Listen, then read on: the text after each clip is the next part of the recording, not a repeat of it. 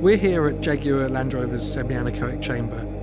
This is the best place to capture the exhaust note of the Jaguar F-Type SVR. Cymatics is a really interesting way of demonstrating natural frequencies as pieces of art.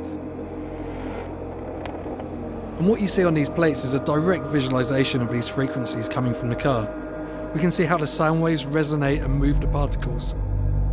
It's a really good way of making science digestible for people, something that they can see and that people can understand. The passion and the energy that we put into our cars isn't just limited to the way that they look. It is very much about how it sounds and how it makes you feel. It has a visceral feel to it, and you can actually hear that through the engine note that people have been crafting. And we found a way of visualising that in the way that the plates are coming together with these seeds, creating the most interesting shapes. The sound that you hear from the Jaguar F-Type SVR is a very complex sound, and it's made up of a number of distinct resonances. What you can see on the plate is each one of those resonances broken down into an individual pattern. It would be like if you took a picture of a landscape and distilled that landscape down into the average of all the colours that make it up to produce a single colour.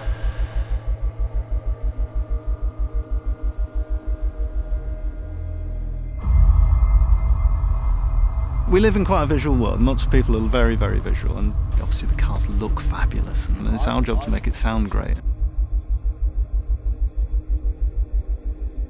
When we start our sound design work, we start very early in the process. We can find out what the car is, what the car says.